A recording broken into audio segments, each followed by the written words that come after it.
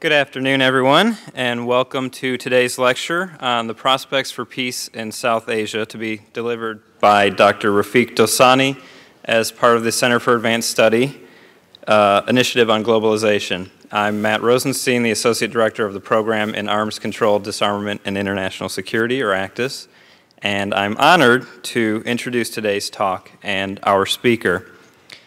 Now, the Center for Advanced Study Initiative on Globalization takes a look at how scholars, artists, writers, and policymakers have dealt with the issue of transnational connectedness in contemporary times.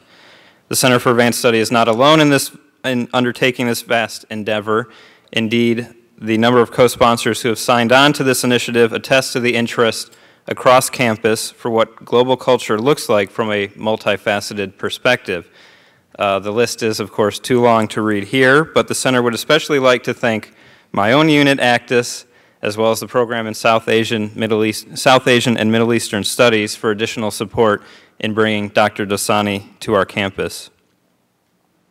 The first lecture in the series was delivered in September 2002 by Walden Bello, a sociologist and executive director of the Focus on the Global South Institute based in Bangkok. Most recently, John Pfeffer, journalist and author of the book North Korea, South Korea, U.S. Policy in the Korean Peninsula, gave a talk entitled The Global Food Court, Fast Food, Slow Food, Imperial Food. Today, our attention turns to South Asia.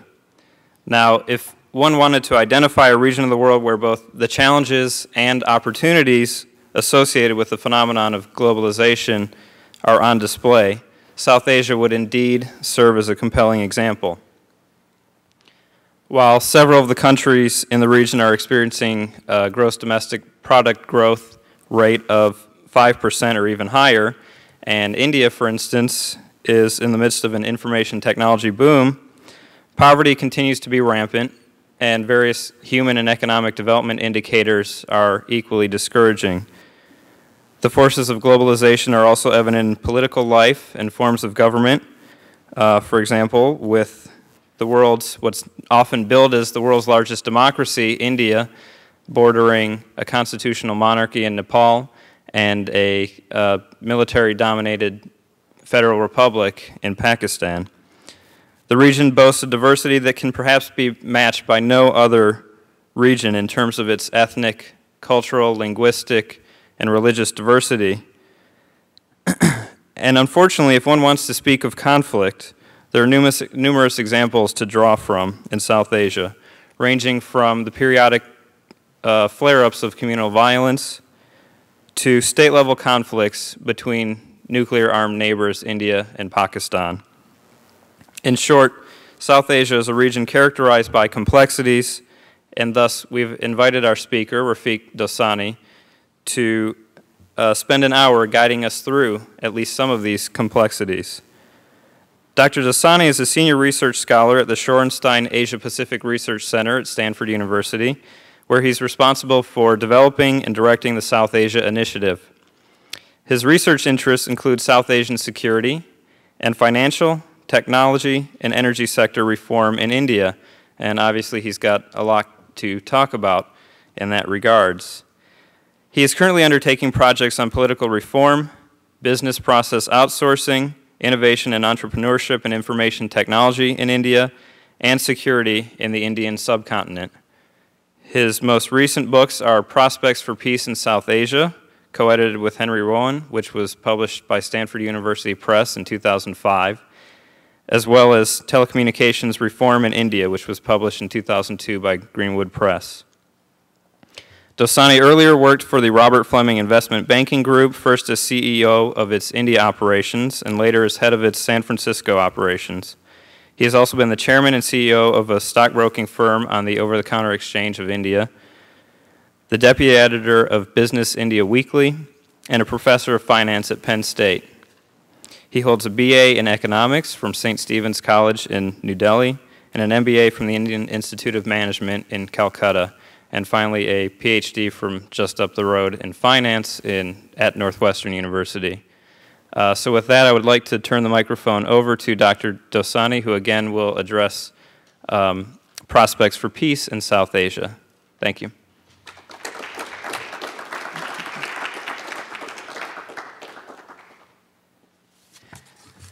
Thank you, Matt, and my thanks also to the Center for Advanced Studies, its director, Masumi Irie, and the other centers that were kind enough to invite me here. So I'd like to spend some time talking about the prospects for peace in South Asia, and I'm glad to extend that to looking at the impact of the recent visit by President Bush to India and to Pakistan just last week. But let me start by saying that many of the questions about India-Pakistan relations remain to be answered. Analysts of these relations often find the trajectory quite puzzling. For example, right now we know that relationships have improved. There's a bus service that connects two parts of the two disputed sections of Kashmir. A rail service is in the works. There are cultural contacts ranging from the cricket match to music concerts, press visits, and subject to some dynamics in which the US has also involved a gas pipeline from via Pakistan from Iran. Pakistan even says that it found the US-India nuclear fuel supply deal of acceptance to it, something that would have been unthinkable even 2 years ago. So that's puzzling because how could such apparently fundamental changes have happened when through most of 2002, the two countries appeared to be on the brink of nuclear war. And at that time, analysts focused on a jihadist Pakistan faced by a newly resurgent, a nationalist Hindu party leading it, the BJP, thereby invoking seemingly very fundamental and unchangeable forces. And earlier, the 1999 conflict over Kargil had upset a peace process that had begun with the Lahore Declaration earlier that year. So some conclusions are that it's the US-led global war on terror that marks a turning point. And of course, the second aspect of this is to lay the blame on pan-Islamism, and there Pakistan gets most of the egg on its face. Because to the extent that Hindutva exists, it has largely domestic overtones, whereas Islamic counterpart has global overtones.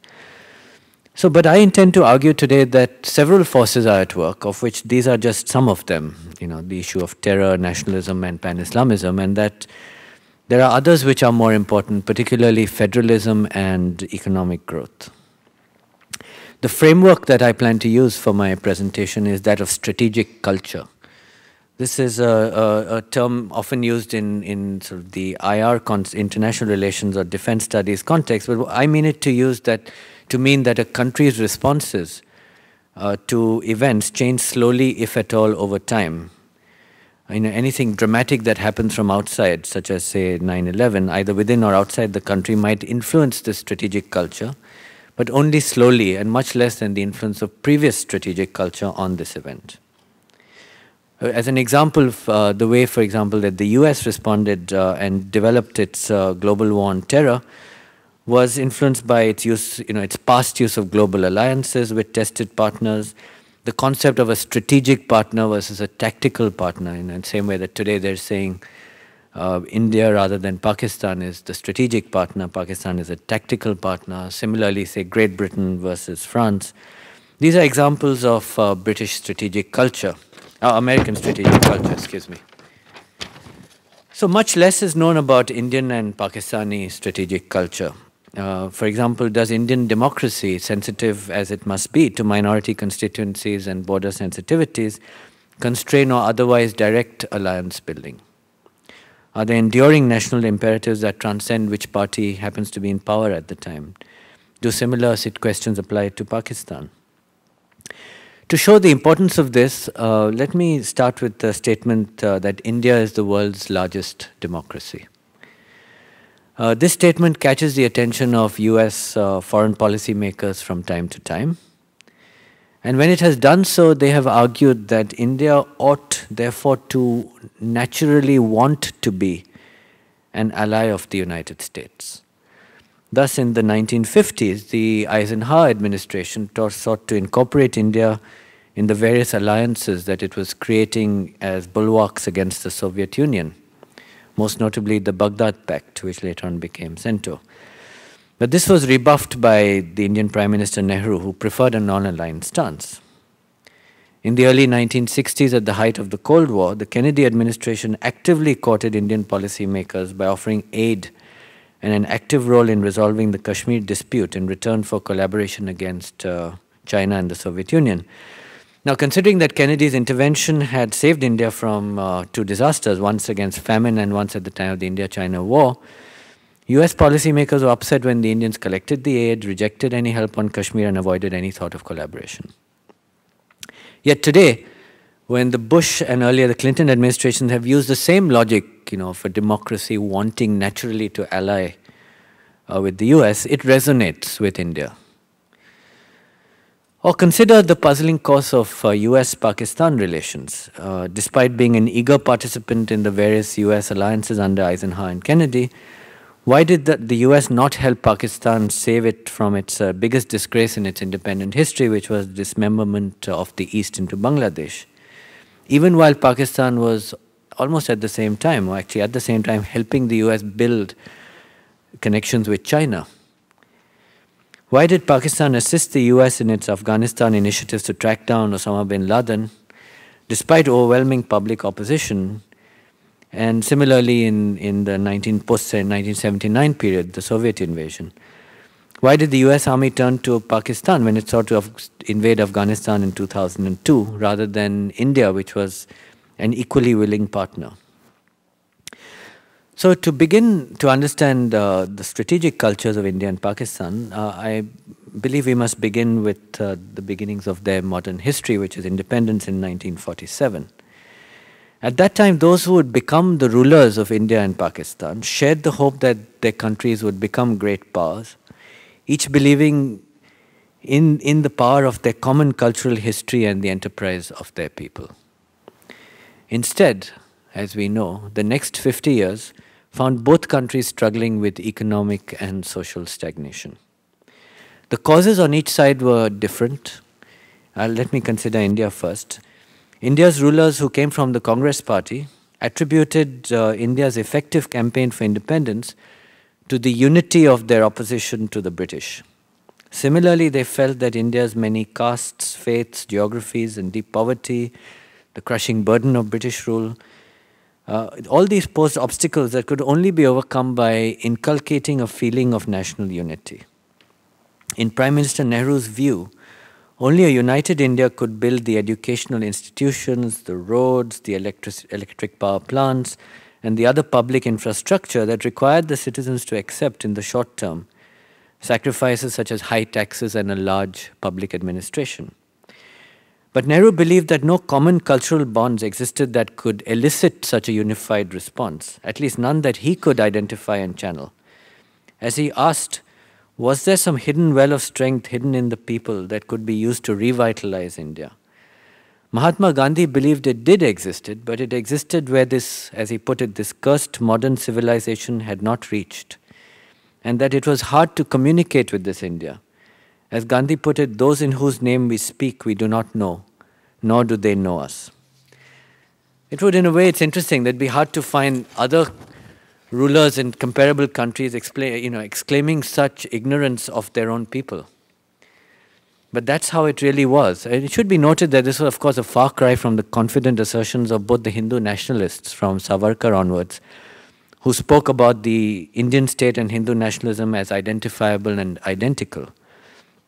And later of Jinnah and the Muslim League, who asserted that Muslims too comprised a separate nation, a concept, interestingly, that Savarkar would have completely agreed with. Now, the method chosen by Nehru and his successors was centralized control of both the economics and the politics of India. The first was done through adopting a Soviet-style model of state ownership of the means of production, and the latter was done by making local politicians dependent on central control for their resources, and through the regular use of constitutional provisions for central control that were intended for use only in emergencies. New Delhi even controlled civil society in India by regulating and limiting its organs, such as by becoming the chief patron of the arts, financing religious places, and helping to organize the unionization of labor.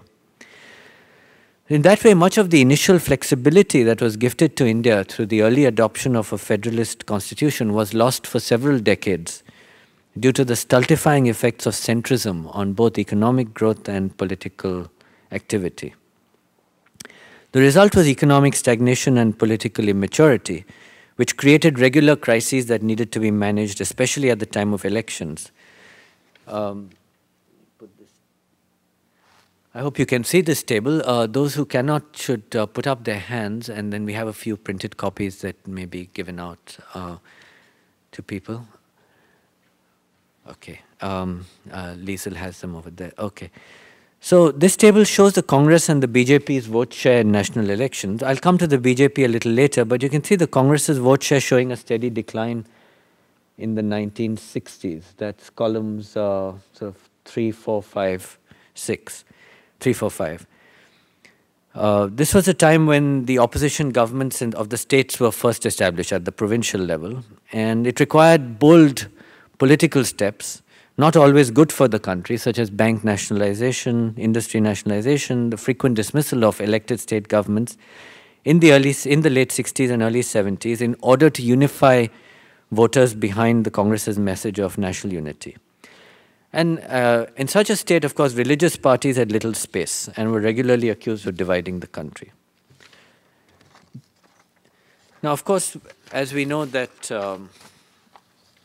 well, let me summarize so far. So the nation-building project, which was initiated by Nehru and continued by the Congress party up to his daughter Indira Gandhi's assassination in 1984, was premised on the danger of India breaking up from within due to its inherent problems. The Congress party, in essence, offered political stability, employment, and promises of long-term growth in welfare in return for the people accepting short-term sacrifices such as high taxes, slow initial growth, the shortage of civil society, and centralized politics. The nation-building project asked the people to accept a nationalism that was internal and based on the idea that the political boundaries of India also defined the boundaries of the nation. That is, the flag and the nation were one. Now, what broke this? The economic failure of the socialist experiment ultimately broke this social compact.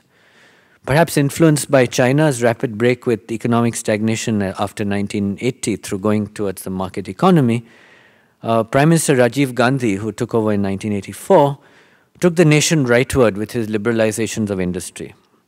This decisive break reduced the financial levers of central power over state governments, thus breaking the control of the center over state politics as well.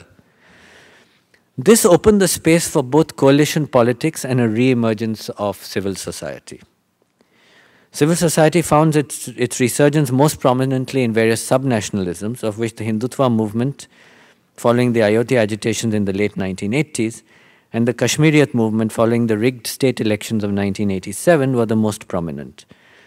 Subsequently, the state would have to accommodate civil society of various kinds. Regionalism was one of those movements, more easily accommodated in a democratic federalized polity, except in Kashmir, where its ramifications were transnational and therefore harder to control. I'm not going to spend much time on the Punjab agitation, which was part of the sub-nationalist movement, but it's a good example of how centralism is very difficult as a strategy to handle these sorts of things. It was only in the later post-centralist era that a solution was possible. So one of the outcomes of economic decentralization was, of the decentralization was visible in the 1989 elections that happened after this move took place, when a change in government in New Delhi, that is at the center, ushered in an era of coalition governance that continues to this day. As part of this process, several regional parties, such as the Janata Dal Secular in Karnataka, the Telugu Desam in Andhra Pradesh, the Marxists in West Bengal, of course, who had come in earlier, the Samajwadi Party in Uttar Pradesh, these came to power at the states over a period of time and also began to play important national political roles, sometimes in opposition to the Congress, sometimes in alliance with it. Either way, the Congress Party realized that it could not rule alone. Whereas earlier all political party resided in New Delhi, the 1990s saw a devolution of power to the states. Of course, this was completely consistent with Indian democracy. The India's constitution is explicitly federal. It was just that the Congress party had spurned federalism until 1989 and then after that could no longer do so. And as power devolved to the states and the districts, it actually came into congruence with political reality. For example, agriculture, education, and health were always state subjects. They were the responsibility of the provincial government. But in the centralized era, that is up to 1989, these sectors stagnated, owing to the lack of incentives and resources with the states. Now, with power in local hands, dramatic initiatives and social development were possible and indeed have begun to be implemented. Examples are the digitization of rural government services, agricultural extension services, private tertiary education services, state highway construction.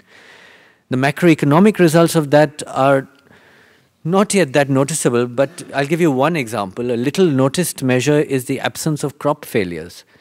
Till 1989, crop failures were a regular feature of the Indian environment. It was almost a truism that every 5 years you'd have 2 good years, two average years and 1 very bad year. And that cycle broke down post-1989. And if you look at the rainfall patterns, there has been some improvement in average rainfall, but if you look at the variation, which is really the reason for shortfalls, there has been no change. And that I attribute, at least in part, to the federalized political structure that happened after 1989. The lowered variation in agricultural growth, the greater percentage of services in the economy are other emerging evidences of the benefits of federalization.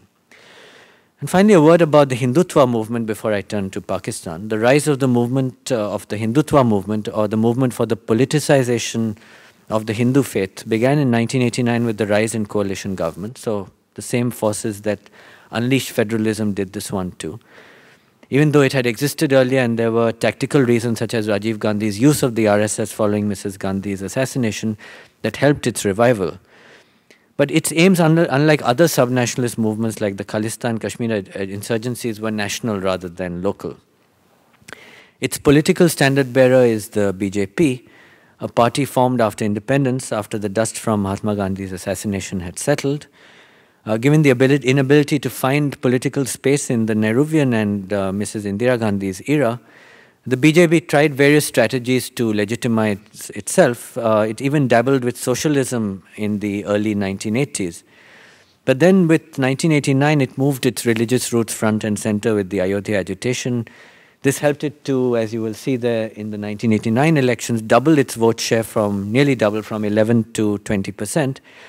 Since then, the BJP has grown to become the national alternative to the Congress party. However, it's the stagnation of its vote at 20% in the next, that is the 1996 election, despite the Babri Masjid demolition before that, as well as the stagnation even after the wildly popular nuclear tests, so the elections that followed that in 1998, showed that that sort of radical strategy was had diminishing electoral returns. And so this then led it to a strategy of building an anti-Congress coalition that necessarily included several moderate parties and required it to change its radical stance at the center while pursuing a harder approach at the states where it did not need coalitions. So the BJP should be credited, I think, with creating or helping to create the environment of coalition governance in India, although I think the forces that caused it were far more fundamental and unchangeable. And of course, the question is whether this strategy of the BJP is ultimately consistent, whether you can have a hard state and a soft center approach to stay in power. The BJP thought it could work after the state elections in Gujarat in 2002, but then was removed from power in 2004. And currently, I believe it's in the process of re-examining its roots. What is it really? And it's going to be a very difficult task. For that, while it does that, I think the issue of Hindutva is likely to remain quiet as a source of national activity, but its trajectory over the next few years is uncertain. Let me now turn to Pakistan. In Pakistan, meanwhile, partition at the time of independence played havoc with politics because the leaders from the freedom movement, such as Jinnah and the first Prime Minister Liaquat Ali Khan, came from what was now India, and they demanded the right to govern a country where the local residents were not of the same, at least the same ethnicity, or they were not localized into the politics of that area. And so there was a huge battle in that sense between local and migrant politicians. And And the first victim of that was Pakistan's constitution, which was, battled over for 9 years. So it was only in 1956 that Pakistan was able to approve its first constitution. And by that time, the federal system that the constitution ultimately adopted was pretty much reversed. The Governor General disbanded the Constituent Assembly in 1954. Later in 1958, he dismissed the elected government. Of course, 3 weeks later, he himself was dismissed in a coup by Ayub Khan. Since then, of course, the army has been the chronic dominant political force in Pakistan. Subsequent civilian governments have been weak, short-lived, and often served at the army's sufferance. While in past, civilian government, perhaps because of its short leash, has not taken root and been easily controlled by often corrupt feudal forces. As Charles Kennedy writes in our book, and I'll just quote a paragraph from there, constitutional government in Pakistan has been more sham than substance. Pakistan has had 5 constitutions in its brief history, 1 inherited at independence, and 4 indigenous creations in 1956, 62, 72, and 73.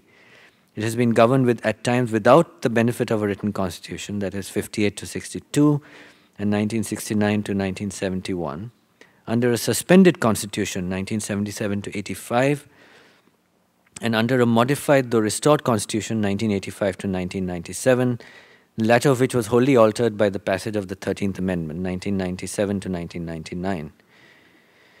At the core of these failures, as Kennedy notes, has been the chronic political dominance of Pakistan's military.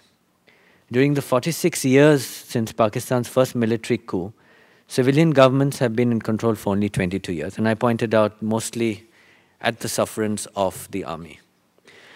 Now, the constant turmoil in Pakistan's political conditions since independence had, interestingly, the same effect as India's struggle with national unity. It centralized. So centrism became the dominant political and economic condition of Pakistan.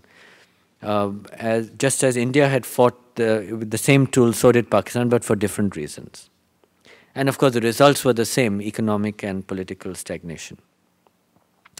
Now, moving now to more modern times, in 1998, India, followed by Pakistan, tested a nuclear weapon. Of course, India had done its test in 1974 earlier, based on which the Nuclear Suppliers Group had been formed, to which, interestingly, now India is about to get, in a way, access. Now, the advantage of, as far as Pakistan was concerned, 1998, I believe, was very significant. It removed the threat of further dismemberment from India. This is a very interesting thing, because when I talk about this in India, there's a lot of puzzlement. They say, dismember Pakistan, that was never our goal. So I know persons from India find such a statement difficult to accept, that Pakistan should have this threat or this feeling of dismemberment from India that may happen any time. But one needs to understand Pakistan's insecurities, particularly after 1971. And Operations Brass Tacks in 1984, for those who follow that, did not help at all, to get a sense of how real this threat is for them. And so until 1998, Pakistan's strategic culture was dominated by the India threat. And its reactions can be judged almost entirely and by this yardstick and explained very well by it.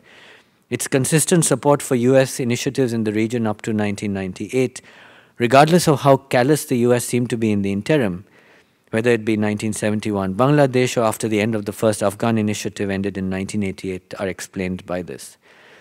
Post-1998, however, its external borders now secure, Pakistan was willing to ignore the US as much as the US continued to ignore it.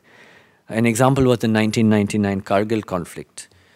But that conflict also showed Pakistan that the US's strategy towards Pakistan had not changed. And therefore it continued with what it was doing as a sort of a quasi-pariah state in the international order, confronting India, particularly on Kashmir, through supporting the Kashmir insurgency, through men and weapons and so on. Now, as we have argued up to 1989, now I want to come back to one of the puzzles I raised earlier about how the largest democracy in the world has now changed its tone towards the US. So up to 1989, Indian interests were driven purely by centrism as a means to manage economic and political problems. And as the US learned from the Eisenhower and Kennedy experiences, there was little interest among Indian policymakers for collaboration with the US. In particular, Indian democracy had absolutely no strategic implications for fellow democrats across the globe. Instead, other fellow centrists, and there were plenty in the non-aligned world as well as the USSR, offered more to learn from for India's big problems of underdevelopment and disintegration. The things that US Democrats stood for at the time, and not at the earlier era where there may have been more resonance, the things that they stood for at the time, civic rights such as freedom of speech and the market economy, went unappreciated in India, whereas the Indian concerns, unity of the country, poverty in areas where the market economy did not reach, such as rural areas, and civic harmony were little understood in the US. The US could still have had influence over India if it could have helped resolve India's external threats. But after the Indochina war ended, the only external threat that India was worried about was Pakistan, particularly over Kashmir. And this is where their strategic cultures clashed, the Indian culture on Kashmir being to seek control over the internal politics of Kashmir from New Delhi, especially after the 1952 Delhi Agreement failed, whereas the US preferred a more overt posture of mediation. However, even this became irrelevant after the Bangladesh War of 1971, which effectively ended Pakistan's military challenge to India. So in summary, from the mid-1960s to 1998, the US and India ignored each other at the geopolitical level, even as from the mid-1990s onwards, dramatic changes in India's political and economic climate led to an increase in US corporate involvement in India. Now 9/11, coming to sort of more recent times, was important for India and Pakistan in different ways.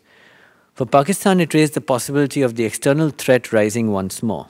This time not from the erstwhile threat India, but from the US and potentially an Indo-US alliance. This was obviously not a threat that Pakistan's nuclear capability could manage. So Pakistan decided to join the US war on terror despite opposition at home, but at a price. Responding to the US offer to join its alliance on the global war on terror essentially has forced Pakistan to put its ambitions for a resolution on the Kashmir problem on hold. Essentially, Pakistan has agreed, without saying so, that its role in Kashmir is going to become less and less over time, and that's part of being part of the US global war on terror. Now, interestingly, this has not hurt the peace process because India's incentives have changed. Okay, for India, economic growth has led its policymakers to ask what will it take now for India to become a member of the global elite. Whereas earlier the question was, how do, as Manmohan Singh once put it, how do we not enter the 21st century as the poorest nation on earth? The question now is quite different. And solving the Kashmir issue has therefore become a priority because no nation can be termed great if it cannot manage its own borders. So too are international relations more important, primarily at this stage for purposes of ensuring energy security. The problem was, could India trust the US? Historically, it had found that it could not. And therefore, it has taken a period of, and I think the US now realizes this, of several actions by the US which constantly reassure and build up the trust within India that the US is a reliable partner. From here we often take it for granted that the US is a reliable partner, but that's certainly not the Indian perception. So for India, 9/11 was initially confirmation of the US tilt towards Pakistan after a short period of neutrality. It was not until 2002, when India and Pakistan almost went to a nuclear war, that the US played an important role in resolving the crisis, that India saw US interests as aligned with its own domestic interests. In this case, of creating an environment that would not disturb its economic growth prospects. The more recent accord, the US interest in resolving India's nuclear fuel problems, provides another such situation, whatever the US motives might be. But India is the one that has asked for many years for nuclear fuel for its energy needs. But since the Nuclear Suppliers Group was formed in 1975, as I pointed out in response to India's tests, it was denied fuel. And the reversal of the US stance on Indian access to nuclear fuel, albeit with considerable risk for the US with regard to non-proliferation, is welcomed by India as a second critical piece of evidence that US-India incentives can be aligned without outside conditions. Yet looking ahead, Indian foreign policy is likely to be closely aligned to US initiatives on the war on terror, and its global economic policy will be pro-market because its domestic interests, decentralized political and economic maturity, and resolving the Kashmir Accord are in accord with US interests. Here I have put up a table that tries to explain the transition of India. And I'd be glad to sort of speculate. I haven't been able to talk too much about Pakistan today, but certainly can discuss it if you're interested. So on the second and third column describe the economically weak state and an economically stable state. And then the rows are political stability. Then you have political stability due to internal threats, and then political instability caused by perceptions of external threats. So here when I talk of political stability, that refers to stability of politics within the country, but its source could be internal threats, its source could be external threats. So if you look at the first cell, that is where you have an economically weak state and political stability, the response, I argue, is internal nationalism. When I say internal nationalism, I mean the kind of nationalism which is directed towards nation building, so focusing within sort of France or that whole European movement after the Franco-Prussian War to create these nation states based on ethnicity and to focus attention on economic and growth and political maturity. And India was like that, I would argue, certainly from 2000 onwards, but also between the period 1947 to 1989. I'm smiling because I had sent Liesel a slightly amended table and promised her I would bug her till the end, and I see this as an earlier version. So 1947 to 89 should also come in here, and also 2000 onwards. And then sort of an example of economic and political stability where the outcome would be low nationalism. So Western Europe since 1960 would be an example of that. And where you have political instability due to internal threats. This was the period when you had the first beginnings of subnationalism. That was a response to that situation of an economically weak state and internal threats causing political instability. The contrast to that would be where you have internal threats for various reasons, for example, civil rights issues, and then you tend to respond through civil society. So that comes over here, different developed countries at different points in time. And final row is political instability caused by perceptions of external threats, and there you have an external nationalism, sort of an aggressive type that you might see, for example, Pakistan 1947 to 1998, India 1947 to 71 would be examples of that. And of course, where you have economic stability and you have this perception of external threats, then you have, for example, Japan, Taiwan, Korea as examples of internal nationalism. Now, I think the mic, it's come back here. So I believe this is a good way to understand how India has developed. I've got some things on Pakistan. I think Pakistan right now, in a post-2000 period, really could take any of these incarnations. You know, it could over the next few years settle in any of these boxes here. You know, it really depends on whether the army and civil politicians are able to negotiate a sharing of power. If that happens, then we would see box 1 happening. If it doesn't happen, then I think what will happen is that you'll have the rise of subnationalisms.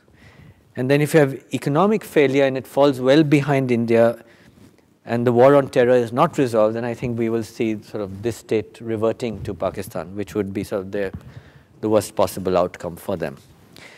But meanwhile, in India, as I pointed out, what I expect to see in terms of Indian foreign policy is a much more passive stance. And that's primarily because of its economic condition. India today is where China was in the 1980s, and often I like to look at Japan after the Meiji Restoration as a good example of where India is now. Basically, India needs to play catch-up in institution building and the infrastructure for growth. As such, its foreign policy is likely to be much less aggressive than in earlier times. What implications does this have for India's regional strategy? Well, India is a large enough country that its actions have regional implications and occasionally global implications.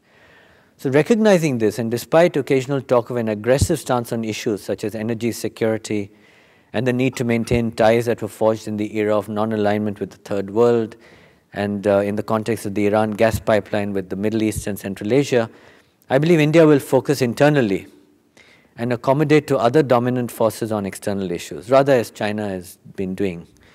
Evidence on this comes from several sources. For example, following the nuclear tests of 1998, the Indian strategy on deployment and expansion appears to be directed much more at border protection from threats by Pakistan and China than an aggressive external posture. India has been willing to accommodate the US in its war on terror, including its actions against Iraq and Iran, despite overwhelming national disagreement on both stances, in return for US support for India's economic growth. In Latin America and Africa, old ties remain dormant. In short, Indian foreign policy for the region has entered a reactive and accommodative phase. As Lee Kuan Yew recently said about China, and which appears to be applicable to India, I believe the Chinese leadership have learned. If you compete with America in armaments, you will lose. You will bankrupt yourself. So avoid it, keep your head down and smile for 40 or 50 years. So I think that's what India is also going to do, learning to smile for the next 40 or 50 years. And I believe these trends bode well for the prospects for peace in South Asia. So with that, I think I've spoken enough. Thank you very much. Let me end my talk here.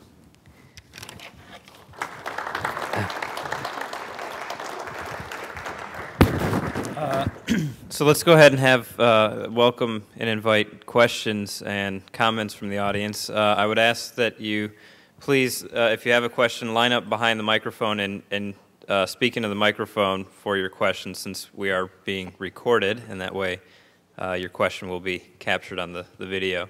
And with that, I think, Rafiq, I'll actually let you address the question. Okay, yeah. Sure, yeah, glad to do that. Don't be shy. Yes, I think, would you like to come up? Yeah. There has been some speculation that the Chinese will extend an agreement to Pakistan for nuclear fuel like the U.S. just has done with India. What do you expect that, see that to be likely, and what would be the result of that? So the U.S. has agreed in this agreement between President Bush and Manmohan Singh, Prime Minister Singh, to support change in the rules of the Nuclear Suppliers Group. The Nuclear Suppliers Group consists of 44 countries now. Initially, it was just those that, the 5 countries that had nuclear power at the time of 1974. So actually, neither the US nor China can legally, under the Nuclear Suppliers Group agreement, agree to supply nuclear fuel unless they all agree. Unless India deems, and I'm surprised that people are very confident, because China is definitely going to be a stumbling block to the NSG, the Nuclear Suppliers Group, agreeing to supply nuclear fuel to India. However much the US wants it, it's possible that the US will then, as we were joking earlier, form its own coalition of the willing and supply nuclear fuel on its own to India. And I think China is similarly constrained with Pakistan. So I think it could be interesting in the sense that Pakistan might want to use its relationship with China to allow the Nuclear Suppliers Group to allow both of them to give it. But on their own, neither should do it, or neither can do it under the NSG. As to whether China wants to do it and will enter into such an agreement with Pakistan, I think it's not that obvious that they will. I think the AQ Khan network sort of upset them. I mean, I'm pretty sure, although I have no evidence, that they were not involved, but that the Pakistani leadership to some extent was involved in this. And that the US knew about it fairly early in 2001, but because of the need to ally with Pakistan, did not really make it an issue until it was brought out elsewhere. So those are my thoughts on it. Yeah. Yes, please. Would you like to announce your name also? I have 2 questions about Pakistan. The first one has to do with whether you perceive some benefit of maintaining a kind of an antagonism towards India to provide some coherence to Pakistan, or can that relationship be transformed so that economic benefits will flow from improved relations with Pakistan and India. The second issue has to do with the coherence of the Pakistani government, the military government. As you're well aware, there are elements within the security system, so forth, that have supported the Taliban, and it's fairly fragile. Is there a point at which, or circumstances in which, Musharraf has already been targeted once or twice, but if he were to, be eliminated, would the Pakistani military be able to take his place, in effect, and provide some degree of coherence, or is the Pakistani military itself fragmented, and you could see a devolution and instability generated by that? Thank you. So on your first question on whether antagonism to India provides coherence to Pakistan, or there is some other strategy that could provide coherence to Pakistan, my view is that antagonism to India provided coherence to the army, not to Pakistan itself, which I think was, as post-1947 was, and certainly post-1971, sees itself as a nation. I don't see it disintegrating on ethnic grounds into its various constituents, or indeed of religious radicalism overtaking the country.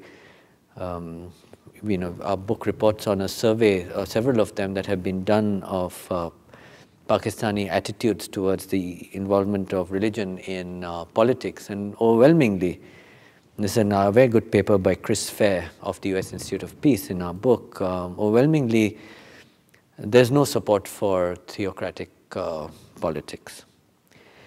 So the question is, in my view, the real question is the army going to survive if the strategy of antagonism to India ends?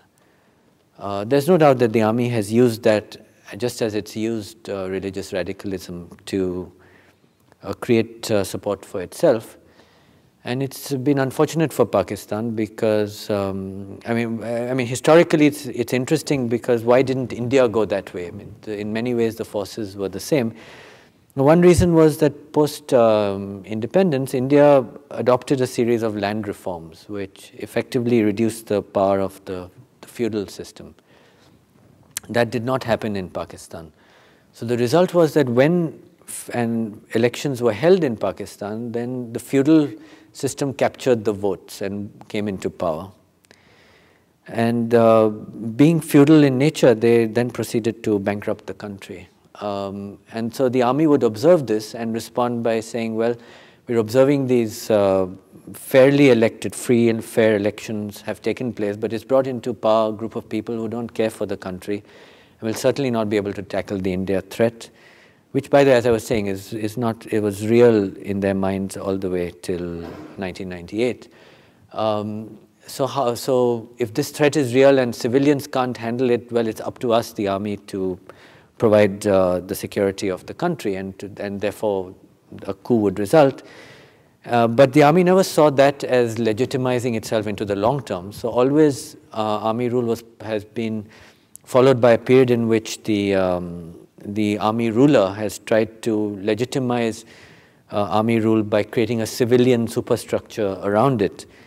And that explains all these number of constitutions. They went to extraordinary pains to legitimate themselves. And that's, I think, a feature of Pakistan's somewhat higher level of civil society than you would find, say, in countries like Iraq, where civil society is much less developed. So the question is now, I think for Pakistan, you have a situation where the military realizes that its reason for existence is pretty much disappearing because it's part of the American coalition for some years to come.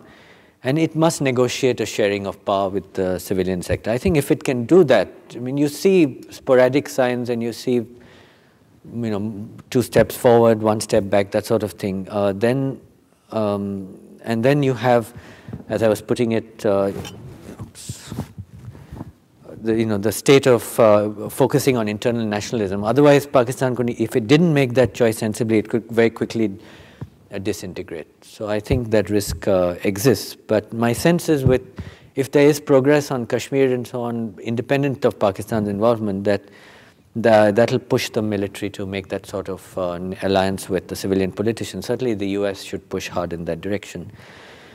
The question of whether if the coherence of the Pakistani government, if primarily in the context of President Musharraf disappearing, I think President Musharraf has done a wonderful job of convincing the West that he is indispensable.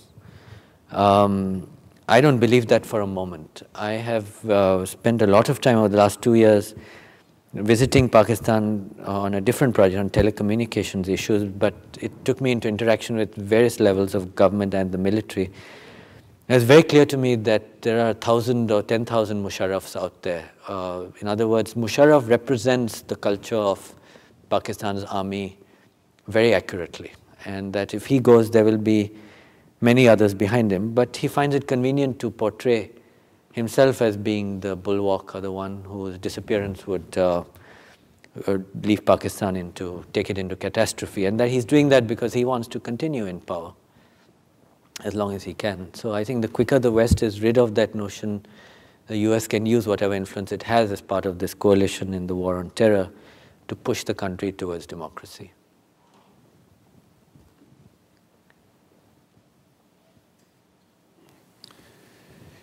I'm curious as to your assessment of the present role of religious factions and conflict in the cohesions of the two countries' governments or their populations' relationships.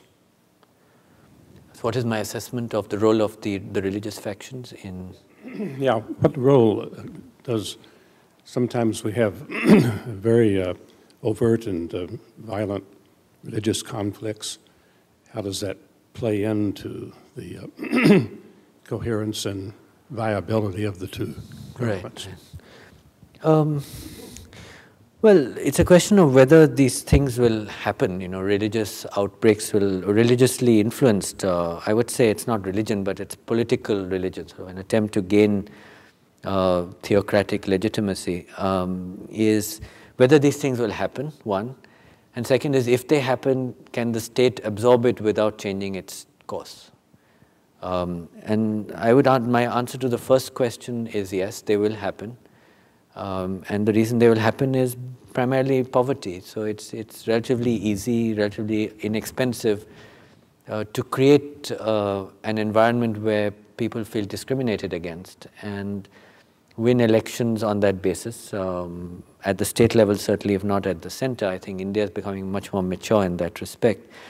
Whether the system can absorb it, the second question, I think certainly India with its much more mature democracy, although still weak civil society, relative to what it should be and relative to its stage of political development, India has an awfully weak civil society. But still, I think India can absorb it. Whether Pakistan can absorb it is a much more difficult question. But the reason for religious violence is much less in Pakistan than in India. India is a much more heterogeneous body, the people of different faiths, geographies, and so on. And if there is a reason in Pakistan, mostly has to do with Kashmir. So I would put that as being sort of the risk question mark. If that improves, then I see that environment settling down in Pakistan as well. If it does not, the risk remains significant. And the ability of the Pakistan state to absorb it is certainly less.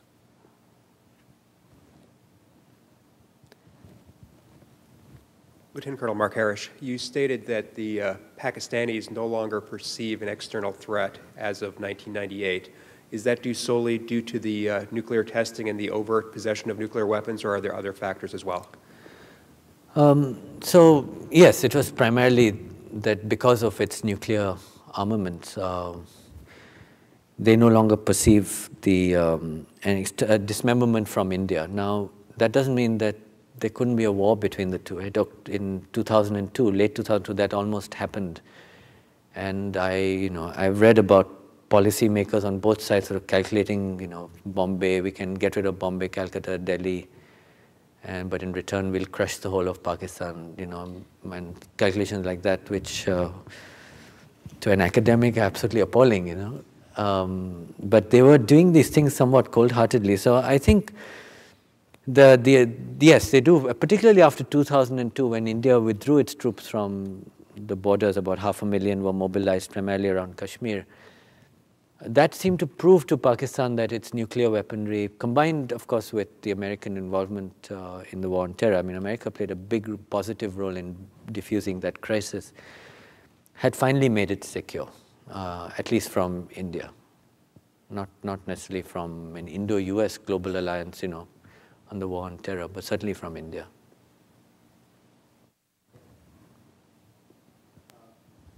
Rajmohan Gandhi, Program in South Asian Middle Eastern Studies. Two questions, one a narrower one. What significance do you attach to the present unrest apparently in Balochistan, which has been met with considerable use of force, including bombings?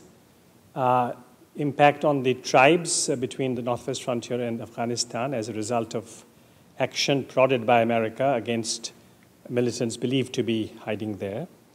That's the narrower question. The broader question is this. If opinion in Pakistan regards the treatment of the agreement between the US and India on the nuclear issue as one more instance of some kind of discrimination in favor of non-Muslims as against Muslims, or non-Muslim countries as against Muslim countries.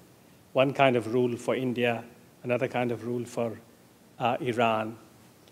I don't know whether you saw, but the Australian Prime Minister is in India now, and there are talks for purchase of uranium from Australia by India, and there is some suggestion that these talks may be successful. Even if some may hold that this preference for India is to do with India's stability and India's democracy rather than India not being a Muslim country, will the perception of double standards have an impact, significant impact in Pakistan or not? I think it's a good question. I mean, it well could. I think from Pakistan's point of view, there was an interesting comment in the Dawn newspaper yesterday, which said that the US is involved with Pakistan because Pakistan worries it, and the US involved with India because India interests it. And I think that seems to be the perception within Pakistan. I think it accurately captures what policymakers in Pakistan feel about what the US is doing jointly with India. In return, I think they will look for actions that help Pakistan. I think they realize that they are not a strategic ally of the US in the way that the US wants India to be, but a tactical ally. They're not happy with that. They don't accept it, and they don't willingly accept it, but at this point they have no choice. So I think Pakistan, as I pointed out earlier, is in a situation where the policymakers feel quite bottled in by the moves that that US and India have undertaken. Whether now in that context, what significance does the unrest in Balochistan or earlier, the protests by tribes in the Northwest Frontier Province area, I mean, these make up a very small percentage of the population, as you know. Together, the Northwest Frontier Province areas, Balochistan, together make up less than 15% of Pakistan's population. And I think their motives are certainly influenced by the common ethnicity that is shared with Afghanistan. So I'm not surprised at their reaction, especially given that the Pakistani army has been quite strong in acting in those areas. So I'm not surprised by that reaction at all. In fact, even if you look at where the Pakistan, where in the elections that were held in 2002, where did the religious parties win their most seats? It was not in Karachi, which was considered the epicenter of extremism and terrorism in Pakistan. It was one in these areas, in Balochistan and Northwest Frontier Province. And in the past, those areas have never resonated with religious politics at all. In fact, they've been the most anti-religion in their political stance. And the religious parties' vote has always come from pockets in Sindh. So it's very interesting that this reversal took place, and they got up to something like 11% of the vote and 15% of the seats. So one approach is to say that that's something that doesn't reflect the rest of the country and could have no significant implications for the stability of Pakistan. And the other is to say, well, it's a sign of what the whole country feels. Perhaps my preference is more for the former interpretation.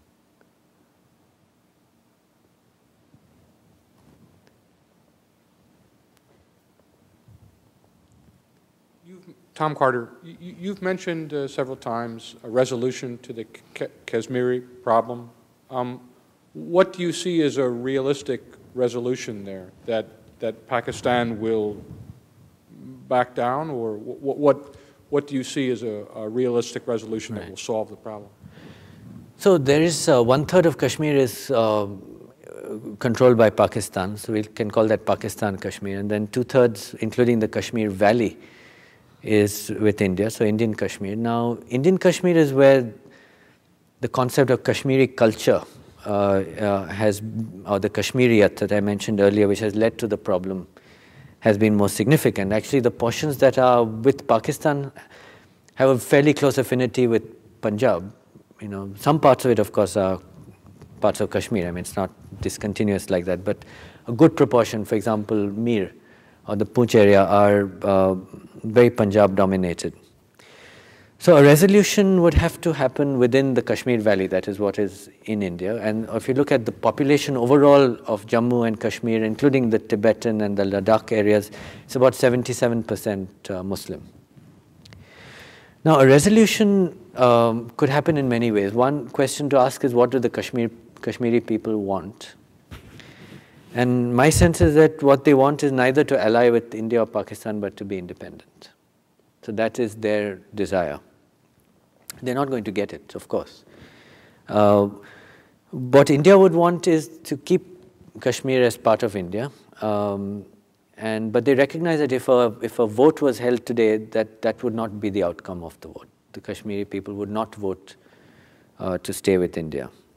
Pakistan would like Kashmir to vote to join Pakistan, but you know, my view is that that would be the second choice, and staying with India might be the third, to independence being the first. Now, what is reasonable or realistic and which should be accepted by both sides is a slow process towards more autonomy. So the 1952 Delhi Agreement, which was signed between Sheikh Abdullah, then who became Chief Minister, well, actually Prime Minister of Kashmir, it has its own constitution even now, and the Prime Minister of India, Jawaharlal Nehru, that sort of set out the parameters of of autonomy that was acceptable to Kashmir at that time. You know, it would have its own constitution. Foreign policy would be vested with New Delhi. Currency would be with New Delhi. Communications would be with New Delhi. But it would have its own constitution, land rights. For example, non-Kashmiris could not buy land in Kashmir. Rules that exist even to this day. So, but the question of political autonomy was chipped away at as part of Nehru's and Mrs. Gandhi's centralizing policy. So a return to the Kashmir Agreement would, I think, be immediately acceptable to Indian Kashmir as well as to New Delhi, to Srinagar and New Delhi. I think that's the first step. The second is to build ties between both sides of Kashmir, and that's already begun. So I think that's the way forward, you know, and the idea should be, I mean, I think India should even be willing to give a commitment that, say, 25 years later, we agree to have a plebiscite in Kashmir. And the hope is that in 25 years, India would have progressed to the level where Indian Kashmir would want to stay as part of India. And long term, I mean, I think the concept of borders, I think European Union has shown how to do it. I mean, that's another possible solution as well. So I think there are various options. I think really the most important thing is to have a pathway that everyone agrees to, even if the end in sight is not clear.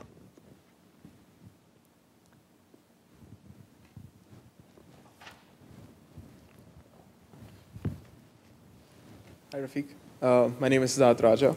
And I'm actually going to sort of continue on the point you just sort of began there, which is, my question really is, where do you see India and Pakistan being 25 years from today?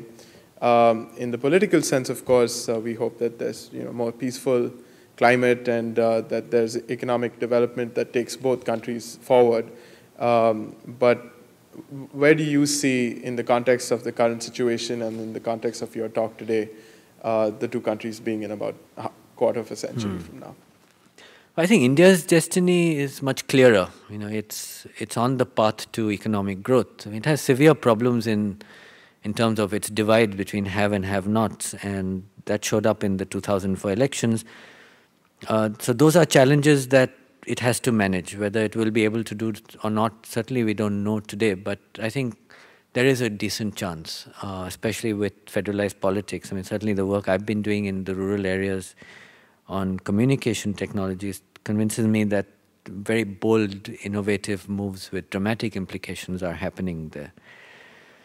Pakistan's destiny, as I tried to point out, really depends a lot on the ability of the army to negotiate power sharing with civilian politicians. If it cannot do that, then I think its destiny is downward and could lead to confrontation. If it can do that, I think its destiny is to look to progressing along with the rest of South Asia. In that context, U.S. policy needs to be much more clear. Currently, U.S. policy seems to be that India is our South Asia partner, and Pakistan's role is to help us manage our relations with the Middle East and Central Asia. And I heard this articulated not just once, but several times in a conference that I spoke at the Woodrow Wilson Center a few weeks ago in Washington, D.C. And I said, that's certainly not what the Pakistanis see themselves as being the US's handmaiden for managing energy supplies into Tajikistan, for example. And so if the US is not clear about Pakistan's South Asian destiny, which is how they see it themselves, I think we could have problems.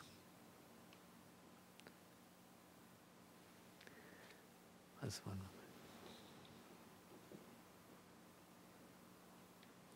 one. Ehsan Rizvi. My question is, what is the US getting out of the India, like giving civil nuclear technology to India? And I mean, people say it's the economic benefit, but economics has its own role to play. It doesn't really need countries coming into a compact with each other. So that's my question. So there's a big move in the US, as you know, to open up the nuclear power development in this country as well. And this feeds nicely into that. So there's certainly certain domestic corporate interests pushing it. And some would argue that those dominate foreign policy. I don't know.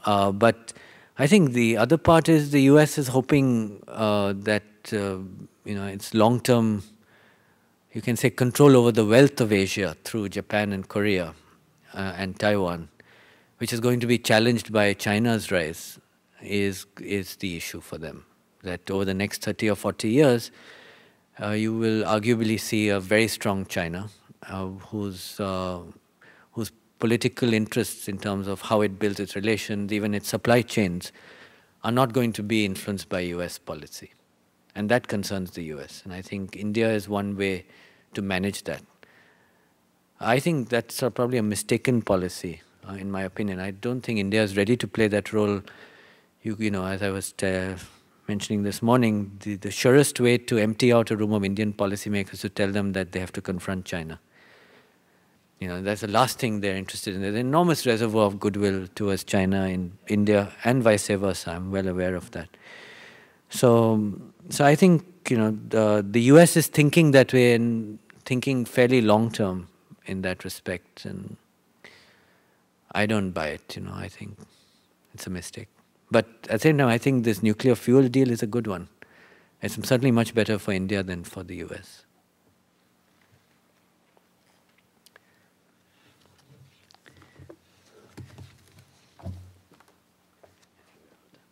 right, any further questions? Speak now or forever hold your peace. Okay, if no further questions, then let's thank again the Center for Advanced Study and the various co-sponsoring units, and of course, Dr. Rafiq Dossani.